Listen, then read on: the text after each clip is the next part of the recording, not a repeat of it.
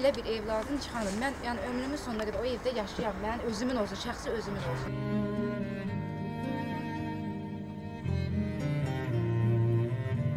O ev, bu ev, ikisi də mənim evimdir də. Bura biz yayda gəlirik. Pək anaya qalsa o hər yerdə qala bilərdi. İndi də gəldik, görüşdük, istəmədilər. Sonra o baş tərəfi gördünüz də, bura çox böyük sahədir. Orada dedim 1-200 dənə çolpa alıb hinə salaram. Yeyərlər yumurtasını, ətini, onlar da bizdə. Bir də ayda 100 manat onlara pul verəcəkdim. Uşaqlardakı fikrimdə var idi ki, məktəbə düzəldim. Vallahi daha özləri bilərlər, bundan artıq nə eləyim. Bir də nə bilirsiniz, bəlkə mən onlara 1-20 min də verəcəkdim, elə $1000 ev alacaqdım. Razı olmadılar.